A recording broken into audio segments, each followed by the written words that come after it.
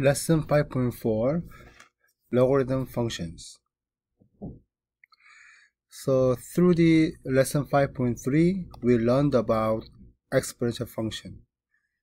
If we know exponential function really well, then we can understand logarithm function easily as well, because logarithm and exponential function, they are inverse function each other.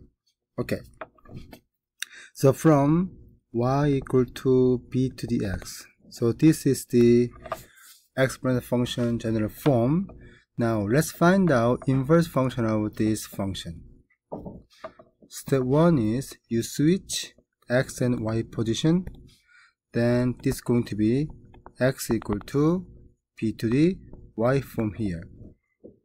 Now we want to solve for y, but unfortunately it is not impossible to solve for y as is now. Fortunately, we have one property which the Holland mathematician named John Napier developed, which was a logarithm. So I'm going to introduce how we define inverse function of exponential function. So step 1, you move base to the other side here. Then this is going to be bx equal to y so far. So that is the first generation of inverse function form of exponential function. However, this indication get really confused because some people just write this is the b to the x equal to y, or b to the x equal to y. So when you look at this one, they are really confusing, and they are not same as this notation. Therefore, he put log in front, and then that equal to logarithm function, and that is the inverse function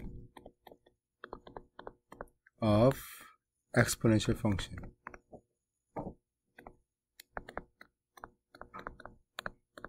Okay, then now let's practice how to indicate inverse function here. So if we have y equal to 2 to the x, then step 1, you switch y and x to each other, then become x equal to 2 to the y.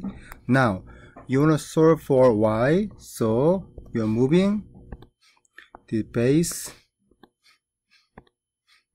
to the other side, then this becomes y equal to, and then don't forget put log 2x here.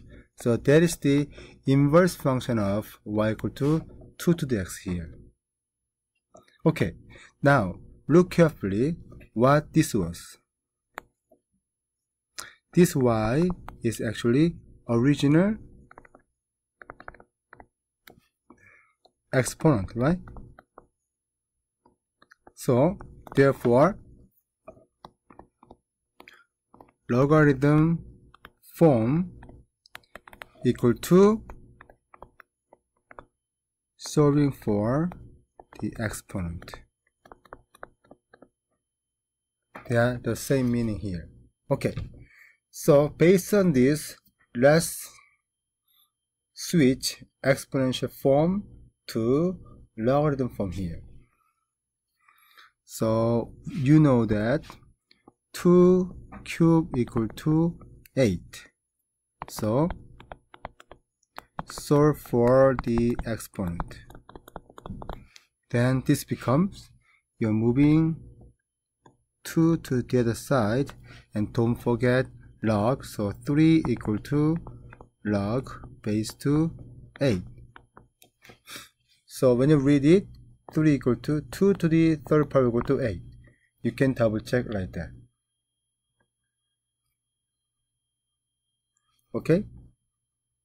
Then let's practice some question on page 106. So we want to do number 1. Okay, write each of the following equation in logarithm forms. So a 5 cubed equal to 125. Again, so you are moving this base to the other side with log in front. Okay, so this become 3 equal to log base 5 125.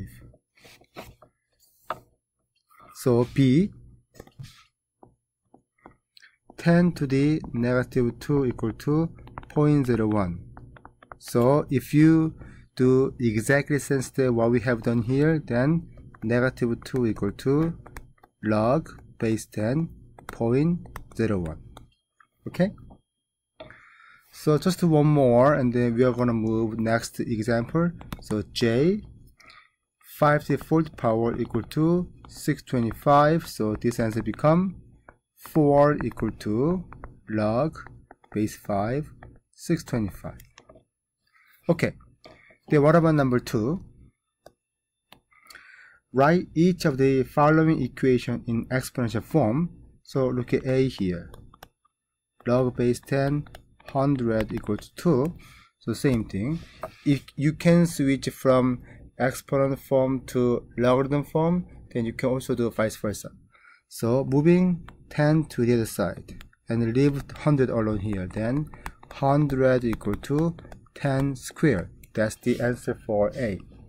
Now D, log base 10 0.001 equal to negative 3. So this answer also become 0.001 equal to 10 to the negative third power. So it's not bad, right? So you can practice other question more. Now let's think about number 3. So if we have log base 3 x equals 2, and then we want to find out what x is. So because unknown value is right here, then you can switch this to exponential form, then you can find the x value. So which you move this base to the other side. Therefore, x equal to 3 squared, which means x equal to 9. Okay? So what about C? C case, log x 8 equal to negative 3 here, right? Okay, then same thing. You switch to exponential form, then you can find x easily. So still move x to the other side, then you can do 8 equal to x to the negative third power, right? Okay, now in this case you need to find prime factorization of this number. So a means 2 times 4 and 2 times 2. Therefore this become 2 cubed. X to the negative third means 1 over x cubed, like that, right? So cubic, so therefore you can rewrite 2 equal to 1 over x, right? So now just make over 1 and cross multiply and become 2x equal to 1 divided by 2. So x equal to 1 over 2, this case. Okay.